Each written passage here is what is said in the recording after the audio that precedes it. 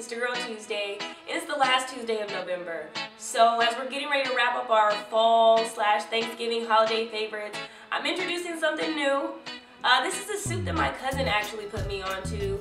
I was a little skeptical at first because the ingredients that are in it, some of them seem like they don't go together, but I was pleasantly surprised that it was actually pretty popping.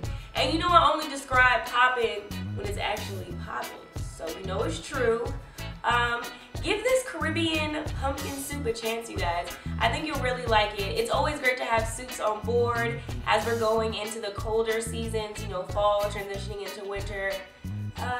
It's a really good soup, and it makes a huge batch, so you can freeze some, keep some now, and it'll still taste amazing. So just give this soup a chance, you guys. Keep watching.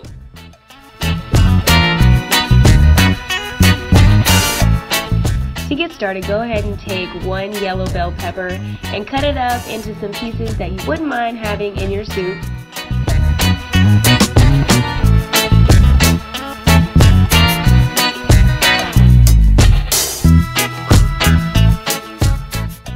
And then follow that up with a large onion, and I used about half of it, and dice that into some good bite-sized pieces.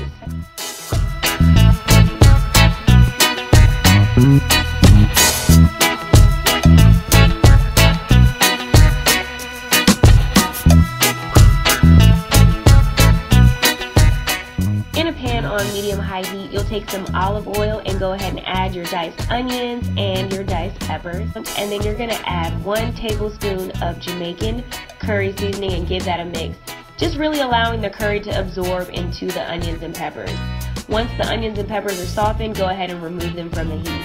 Then in a large pot, you'll go ahead and add 3 cups of vegetable broth.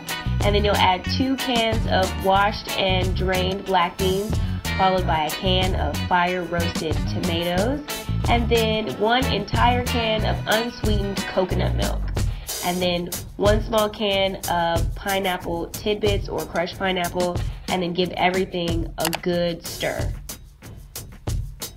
Next, you'll go ahead and add your pumpkin puree.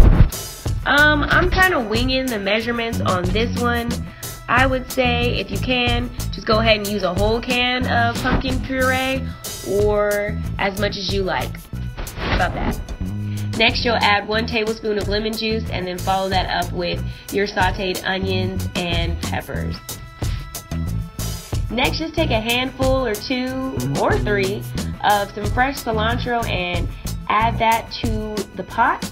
Next, you're going to take some dried parsley, and the parsley and the cilantro are going to add this nice, fresh tasting taste, I guess, to the soup. Then you'll add 2 teaspoons of cumin and 1 teaspoon of salt and stir everything together. Finally, you'll just allow all the ingredients to just come to a boil on the stovetop. Once it's come to a boil, you'll reduce the heat and allow it to simmer for about 20 minutes or so. When that's all finished, you will just serve it up and enjoy. Be sure to let me know what you guys think about this Caribbean pumpkin soup in the comments. Thanks for watching.